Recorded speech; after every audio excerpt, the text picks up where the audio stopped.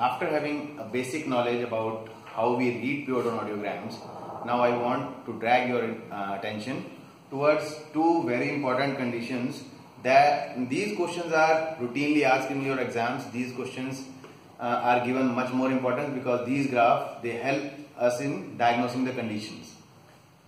So first is otosclerosis. Otosclerosis, how do we diagnose on the basis of pure tone audiogram is, otosclerosis causes conductive deafness. This is a very important question that is routinely asked. But does it cause only conductive deafness? No. It can cause conductive deafness, it can cause mixed deafness, it can cause sensorineural deafness, depending upon whether it is cochlear otosclerosis or it is stapedial otosclerosis. Most of the conditions are due to stapedial otosclerosis that cause conductive deafness. Cochlear otosclerosis is very rare. So we will concentrate only towards stapedial otosclerosis. Stapedial otosclerosis causes conductive deafness. So this is a graph which is showing there is no dip in bone conduction. Bone conduction is normal. There is significant AB gap. This can be anything more than 20, say 35, 40, anything. This graph they can draw like this also. But thing is, AB gap should be more than 20 decibels. So there is a condition in which AB gap is more than 20 decibels. 20 decibels means conductive deafness. Now, other thing what we should see in this graph is, in bone conduction, there is a dip at 2 kilohertz. Bone conduction dip at 2 kilohertz. This dip is not in air conduction. AB gap is there, dip is at bone conduction and dip is not at air conduction. So this is Carhart's notch.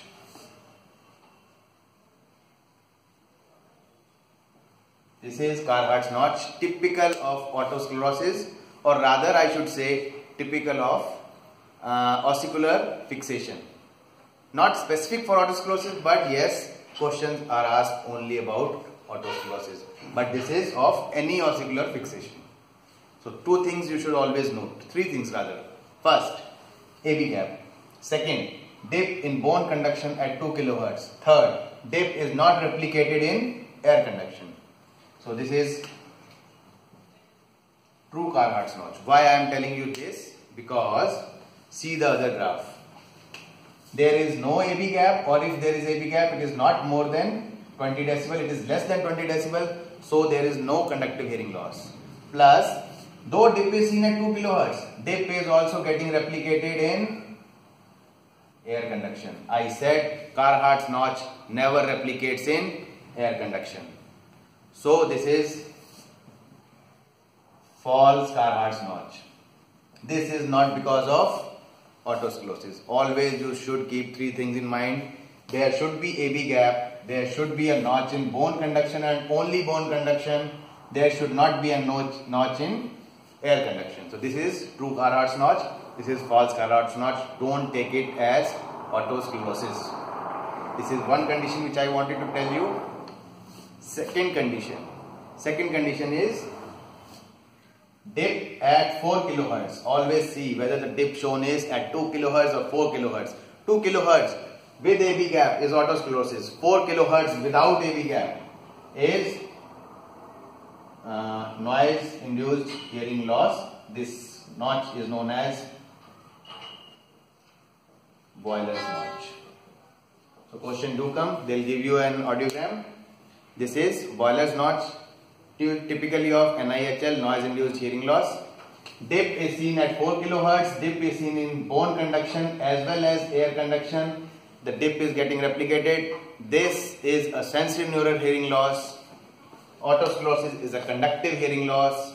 But why dip is shown in bone conduction? This is because some amount of bone conduction that do travels through stapes. And what is the proof that this is not actual sensorineural hearing loss? Once we do stapedectomy or stapedectomy for otosclerosis, this notch tends to disappear. So that shows that it was not actual sensorineural hearing loss, though it was showing in bone conduction. So these are two conditions which you always should remember. 2 kHz notch, AB gap, notch only in bone conduction. 4 kHz notch, both in bone conduction and air conduction. This is Boyle's notch, noise-induced hearing loss. This is Carhart's notch, otosclerosis or ossicular fixation. Thank you.